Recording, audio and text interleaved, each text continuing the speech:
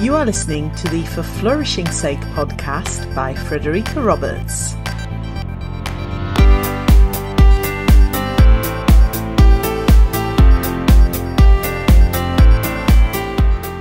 Welcome to episode 48. This is the second of the extended podcast episodes over the next few weeks, where you will be able to listen to the replays of the For Flourishing's Sake book launch events.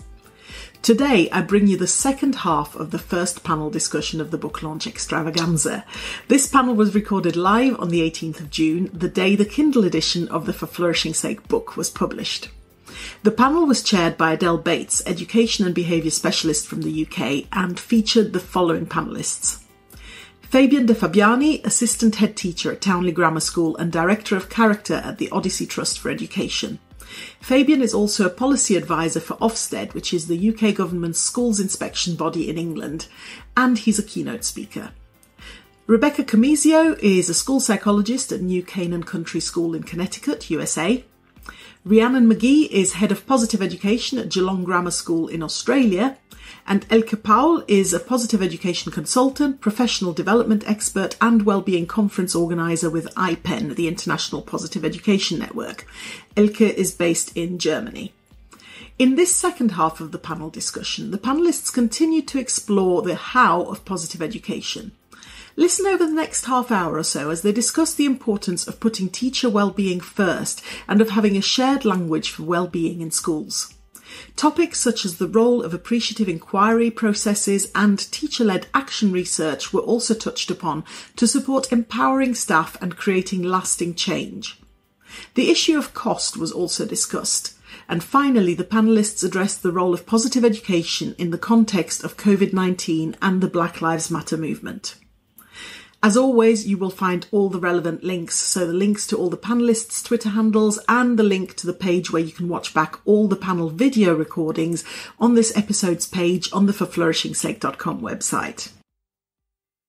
So moving over to Elke, I'd like to ask you, I know specifically you are interested in looking at, when embedding positive education, the role of teachers first, before actually we get to the pupils. Would you be able to tell us a bit more about that, please?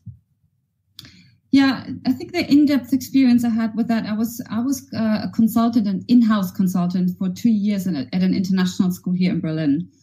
And I was given the great freedom to actually teach or workshop the entire staff of the school, which was first very disruptive for the school because teachers had to be, or staff members had to be taken out of classes to be with me for 3 days. And so we staggered that throughout the year. But what I found, and we had actually an external evaluator looking at that, what I found was that it created a social bond that the school didn't have before, because we had staff members and teachers coming from different areas of the school together. We created a very diverse mix. So let's say a gardener would speak to the primary principal and workshop with that person for 3 days. And what that created was a plateau or a pause at understanding or well-being understanding, a language that they all could share. And that actually created a vessel then to say, now we know what we are talking about if we're talking about well-being. So how can we make this ours? And I think Fabian has talked about that a couple of times, saying, it needs to be integrated into the values of each school. And I totally agree. But for me, it's very, very important to make the teacher the central, or the staff members, the central agents of that process. And I support strongly, for example, appreciative inquiry processes where you actually become the driver and change agent at a very democratic level, so that we then create together a strength-based approach of how education can actually look in our school. And that for me is the biggest game changer that I noticed so far, and that inspired me to actually work more on the topic of how to engage teachers onto that journey. Thank you. Fred, I would like to move over to you, maybe just to ask a similar question about anything different that you've seen in terms of embedding positive education, but also as a second part to your question. I'm sitting here, I work in a school, I'm a head, I'm a local authority, I'm getting interested, and of course my next question is the cost. And I wonder whether you could address that one for us as well.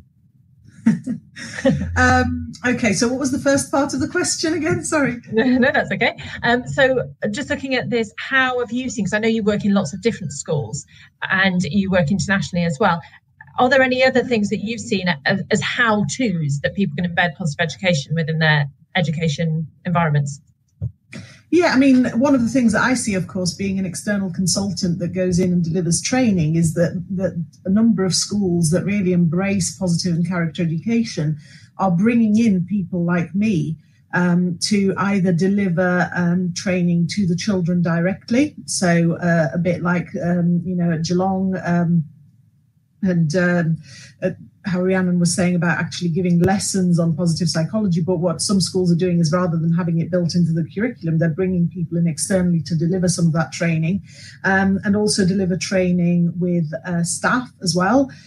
So whether that's done in-house as it is at Geelong, or whether it's done, and as it was at Elka's former school as well, or whether it's done through external consultants that just come in from time to time. The other thing that I've seen that's been a really interesting development in the UK in the last sort of 18 months or so is I've started working with a number of academy trusts. So for those who are not in the UK, an academy trust in the UK is basically state funded but independently run for the most part, and it tends to be quite often a number of schools that get together under a trust with a common purpose and overall leadership. And I've started working with a number of these academy trusts on bringing action research into schools. So really empowering the staff and as part of that, overcoming the objections, to actually give the staff the control over, let's try things out, but try them out in a methodical way, in a research-driven way. So they're actually getting some training from me into what character education and positive education is, and some of the interventions that they can look at as well, but also the bigger picture. And then they try things out within their own setting, and they document that as well. And I think that's a really interesting development, and I'd like to see a lot more of that, of that research happening directly in schools, because a lot of what's been happening in terms of the development of this from a research perspective has come out of academia. And if you take it from academia and then say to schools, here you go, here's something we've researched, and it worked brilliantly in that school when we did it under controlled conditions, but we now want you to put that into your school. The ideal way to do that is for those schools to go, well, that sounds really great, let's try this out on a small scale in our setting and see how it works and whether we can tweak it and what might work in our setting.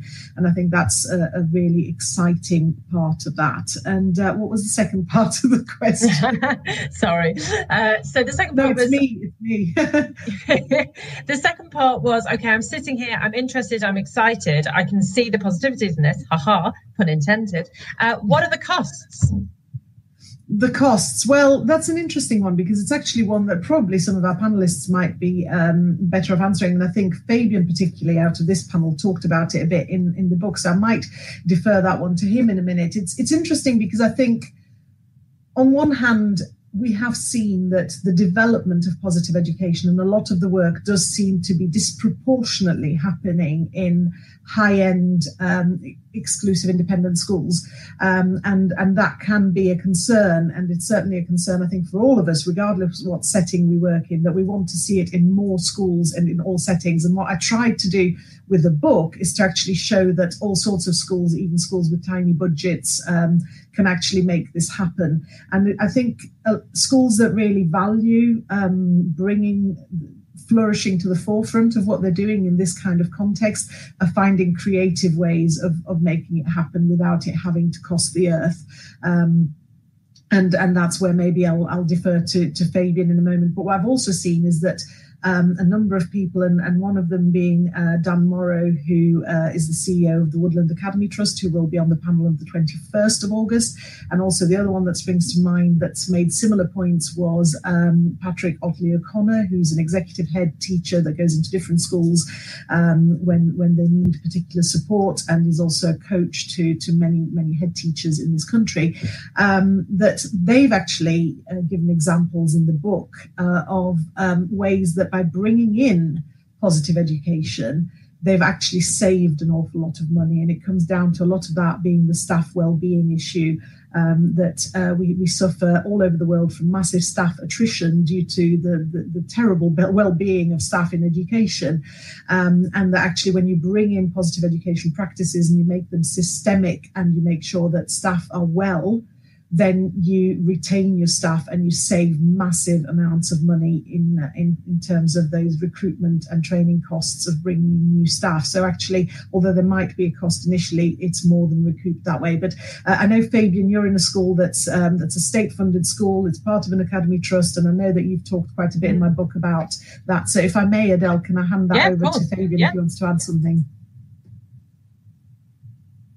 Oh. You're muted, Fabian. So I think in terms of costs, it fundamentally comes down to choices and what is the school willing to spend the money on. Now, obviously, we're a state-funded school. We have budgets that we need to stick to and so on. I think it's a bit of a false narrative to say that this will cost X amount of money for schools to say we can't do it with costs. And I think that is sometimes an excuse on different head teachers' parts, different schools, and also for teachers to say, oh, we don't have the time.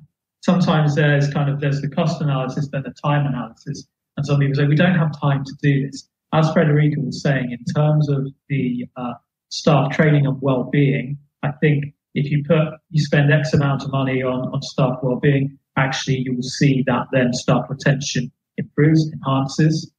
I mean, within our school, our staff retention has really improved. There was never an issue, but we've seen kind of marginal gains there. Well-being as well in terms of the health and well-being of staff. So I think you recoup costs that way, but it is down to choices. And, CPD learning more isn't, there's always a slight cost to that. But I think, especially now that character education is on the Ofsted framework, there could be a risk that there will be, really kind of new organizations coming out there saying, we're going to be able to help you develop character education with one CPD session. I will give you this tool. Now, that's not going to work. I think the really great thing about the work Frederica's been doing, and actually the history between Fred's and kind of our school, is that actually we've we've come together at different CPD events and we've shared best practice. And I think if, we can create more of a learning community based on positive education and character education, then there's kind of a greater element of knowing the individual, the organization, trusting, and then saying, yeah, actually that cost will be well spent. I think within the state sector in schools, there's a tendency for head teachers and CEOs, unfortunately, in different kind of areas, to want a quick fix and to think they'll buy in X month. That's not the approach to have. If you're committing to developing positive education and character education, it's at least a 2 to 3 year plan. And it isn't, anyone offering you a quick fix isn't really the real deal. And, I might kind of be speaking a bit too outspoken with that, but I think it's important. It's important that you generate kind of a greater sense of trust, and you look into people's credentials and you realize that actually, when it comes to school, it's down to a choice. There are always going to be costs with everything, and it's what you value as a school and what you really do, nurture. And Fred's done such wonderful work in so many different schools, and with kind of a long-term rapport there and a long-term educational relationship. It's not just a case of kind of super people coming in and transforming it with one CPD. There needs to be a kind of a long-term plan. And yeah, Thank you. So I really like Fabian's given us a really good tip there. Look out for the people who are going to go, oh, here's a CPD and let's do it in one afternoon. That's really not how positive education works. And I am going to swiftly move on to the last question because I want to finish on time. But Rebecca has just given us a note here saying schools should ask themselves about the cost not to do this work, which I think is a wonderful way of looking at it. So thank you, Rebecca.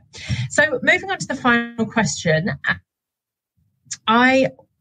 I think it would be silly of us not to be talking about all these wonderful benefits of positive education and not putting it in the very real here and now situation that we're in. So I'm talking about COVID, I'm talking about lockdown, I'm talking about the massive movement for Black Lives Matter. And I'm going to open this up to the floor. And bearing in mind, if you could keep your answers down to just a minute or so, that we do finish on time. But how do you see positive education being useful or positive when such ginormous things are happening in the world and with our pupils and our teachers and everyone within the school community? Is there someone who would like to kick us off with that? I can't see anyone. Rebecca, lovely. Thank you. Yes, thank you. I think that even prior to the pandemic, we saw the rise of mental health challenges among our young people all over the world. And I know in the United States that for the first time ever, adolescents reported feeling more stress than their parents. And that's so on us as adults. And I think, the situation with shelter in place and remote learning and all of the horrible news lately about in police brutality in the United States has just exacerbated existing mental health vulnerabilities. And so I think that, had we been doing more of this work all along, we would be in a better place to, as I said before, address some of the inequities. So that I know that wasn't short, and I could probably go on, but I will hand it off to someone else. Is there anyone else who wants to pick up on Rebecca's points?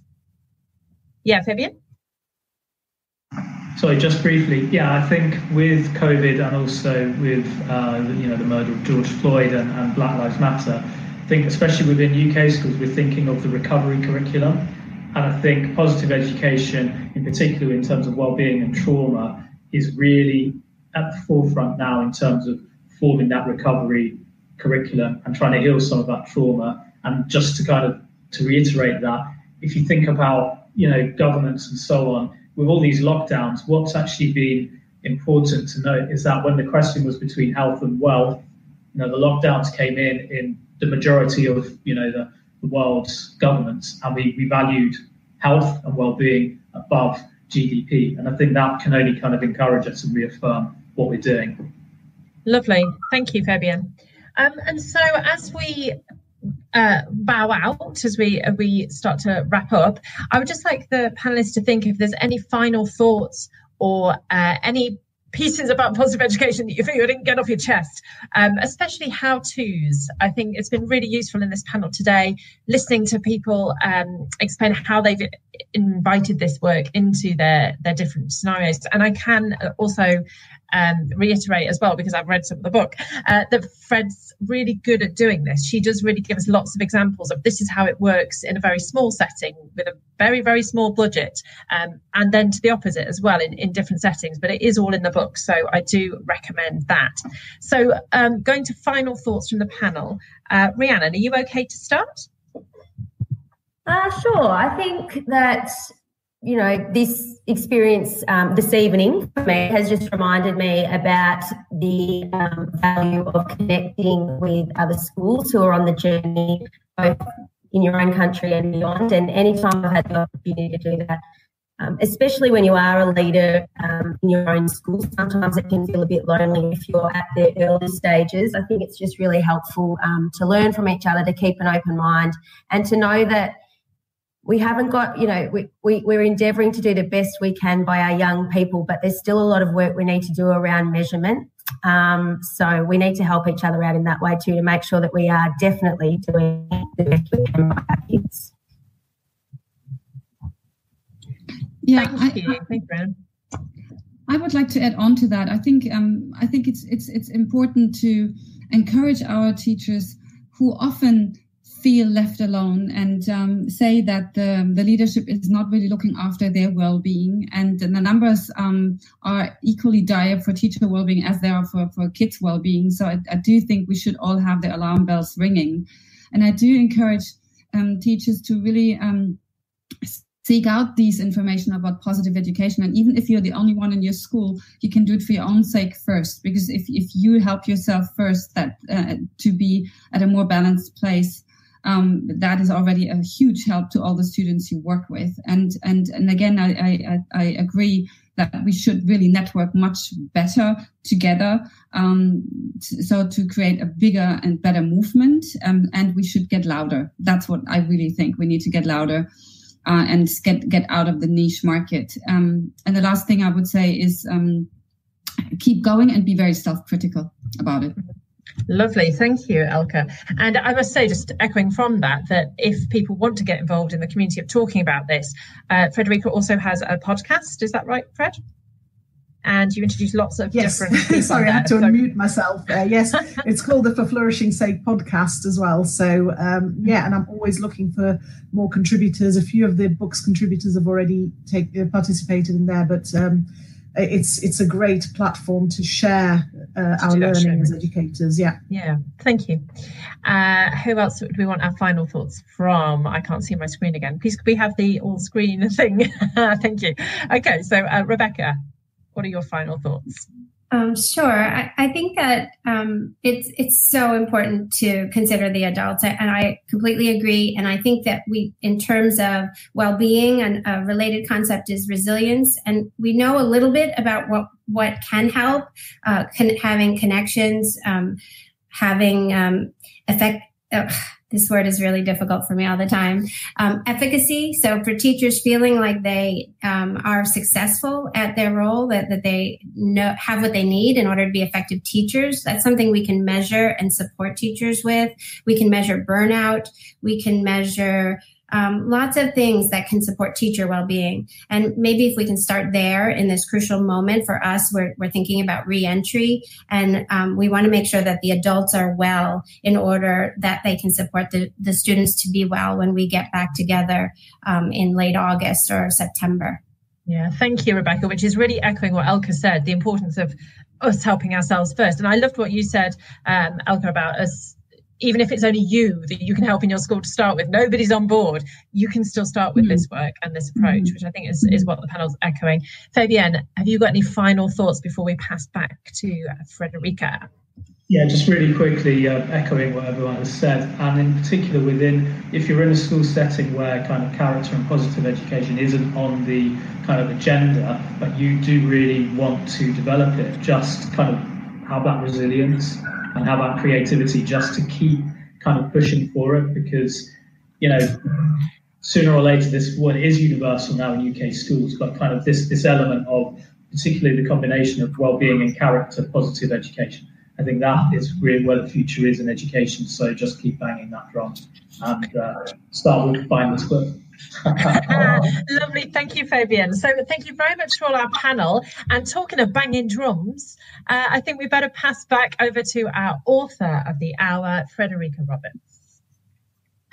Thank you so much, Adele, and thank you so much for that brilliant sharing of a discussion that I'm sure we could have actually gone on for hours because we're all so passionate about the topic. But the hour is up, and I need to at some point go and have some lunch, and Rhiannon needs to go and get some sleep, and Becca needs to get to school, etc. And Fabian probably needs to get back to lessons. But I just wanted to really bring my own final thoughts to this, which is there's so much to unpack, and there's so much going on in the world at the moment. And you're right to have asked that as a final question. What do we do in terms of everything that's happening with Black Lives Matter, with COVID, etc., and the big picture with positive education and how that fits. And a lot has already been said by the other panelists on this. But the one thing that I would like to add to that is that from the very beginning, even though it was perhaps not initially articulated quite so well, but it's certainly been articulated since in the positive psychology movement, and then within positive education, and certainly within character education and everything that's written and talked about there, there's something very crucial there, which Fabian talked about earlier on, which is about sort of the citizenship aspects of that. And positive education and well-being is never just about the individual. It's about societal well-being, societal flourishing, and civic duties, and being responsible, decent human beings and citizens. And so more than ever, this stuff is absolutely crucial, because if we look at what's happening even just with COVID, we are relying on being responsible citizens in terms of respecting lockdown, in terms of not just thinking about whether we might be personally affected, but, the example of the wearing masks, for example, that actually does nothing for you, but people wear masks in various countries to protect other people in case they're asymptomatic as they're walking into shops and into public transport, etc.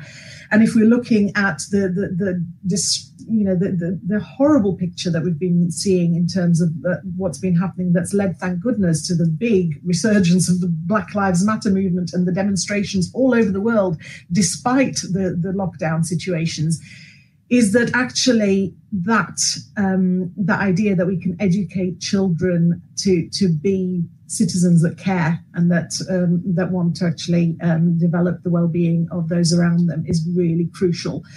So I think there's more need for what we are all doing and talking about than ever. So we will be back with a different panel today to talk about some of the same topics, some different topics, all around positive education and character education later on today. So at 5 p.m. UK time, I'll be back with Flora Barton, Kelly Hannigan, Patrick Otley-O'Connor and Rebecca Teague. So that will be a mostly UK-based panel, but absolutely fantastic panelists with different settings, different experiences to really bring this discussion to life again and bring the how to life. And then at 7 o'clock, we're back with an international panel again. So again, 7 o'clock UK time, BST, we're on at the moment. We'll have Serdar Ferit. I'll have to check with him whether I'm pronouncing his name right. Probably not. Ian Flintoff, Julie Goldstein and Katrina Mankani. So we'll have panelists from UK, Finland, the USA again, Connecticut, and also from Dubai.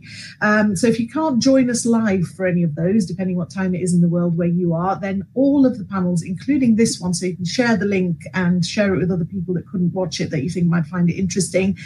All the panels will be on the forflourishingsake.com website on the landing page where all the information was about the panels for the day, and also on YouTube and Facebook where you've been watching live and potentially being able to ask questions as well.